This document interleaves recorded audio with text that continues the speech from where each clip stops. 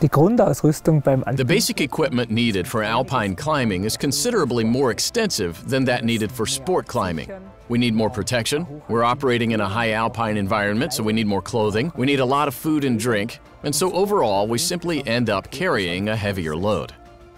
The harness for alpine climbing is extremely important. It is our connection to the rope, and as you can see here, it should have a light construction because we need to watch the weight, of course.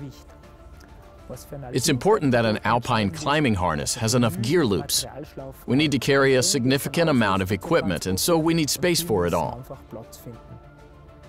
For alpine climbing, it's not quite so important that the harness is super comfortable because we don't spend so long hanging in it and don't fall very often. Except if you're working on real long rappelling slopes, then you'll want a slightly more comfortable harness, like this one. This one's padded at the hip and on the leg loops, so it's definitely not going to cause any problems. There are various types of helmet. These in-mold helmets are commonly available.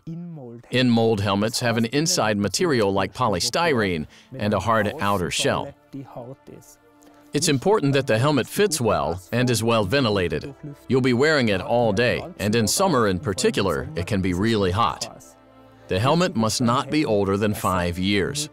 You can confirm the age by reading the label on the inside. Only then can it properly fulfill its function. You need climbing shoes that don't have too extreme a construction. They shouldn't have too much pre-tensioning. You spend a relatively long time wearing them, and you can't slip out of them at every belay. This means they have to fit well, but also be comfortable. A Velcro fastener is very handy because you can at least open them a little between pitches. It's important that alpine climbing shoes aren't too tight, particularly in the heel area, as otherwise you'll have problems with your Achilles tendon. In alpine climbing, an ATC plate combination has become established as the standard. This is both a belay device and a rappelling device. It works for single ropes and double ropes. You wear it like this, with the two locking carabiners on the harness. This means you can keep it all together and you have everything you need. We need slings and cords for the widest range of applications. For protection when we want to secure rocky knoll slings, tunnels, but also for rescue techniques. And last but not least, when belaying. We therefore have different lengths, ideally different colors, both for the cords and for the slings. The prepared belay sling is ideal for alpine climbing routes with existing belays using bolts. I've already prepared everything and can quickly set up my personal anchor and the connection to the next protection point.